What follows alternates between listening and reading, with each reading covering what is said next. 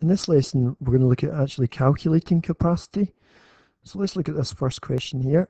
We have got the capacity of a cuboid. And we're trying to find how much custard you could put inside the cuboid. Okay, so we've got 30 centimetres, 10 centimetres and 50 centimetres. So the question that starts saying calculates volume in centimetres cubed. So we just use our normal volume formula for that. Length times breadth times height. So we'll take this one step at a time. We'll do our normal calculation. So 50 times 10 times 30. And if you're trying to do that without a calculator, just do 5 times 1 times 3, which is 15, and then 3 zeros at the end. So the answer is 15,000 centimetres cubed.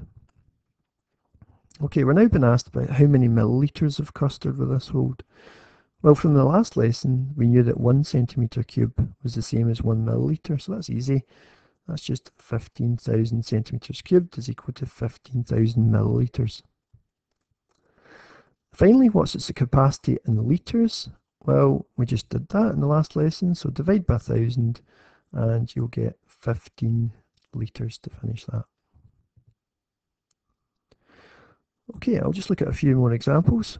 So, same idea here. Calculate the volume of this box in centimetres cubed and then write down its capacity. So if it's asking for capacity, it's looking for a unit of liquid, which is millilitres or litres. If it doesn't specify, just choose the best one. So if it's a small amount, you probably use millilitres. If it gets above 1,000, go into litres. So we'll go for 10 times 5 times 7 to start here. So 10 times 5 times 7. I would do the 5 times 7 is 35, and then times that by 10. You're going to get 350 centimetres cubed. Now, to get its capacity, I need to make sure I change that into millilitres. If you wanted to change it into litres, then decimal point at the end, back 3 places, 1, 2, 3, so it would be 0.35 litres.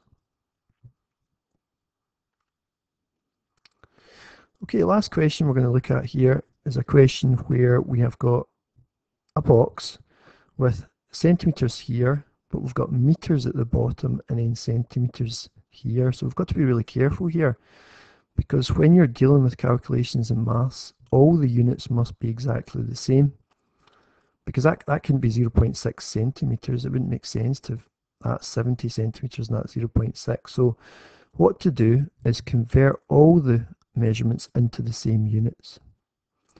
So 80 centimetres here is fine, 70 centimetres here is fine. We'll convert this into centimetres. Now, there is 100 centimetres in a metre, so you basically want to times this by 100. So move the decimal point forwards 1 to get 6, and then again to get 60.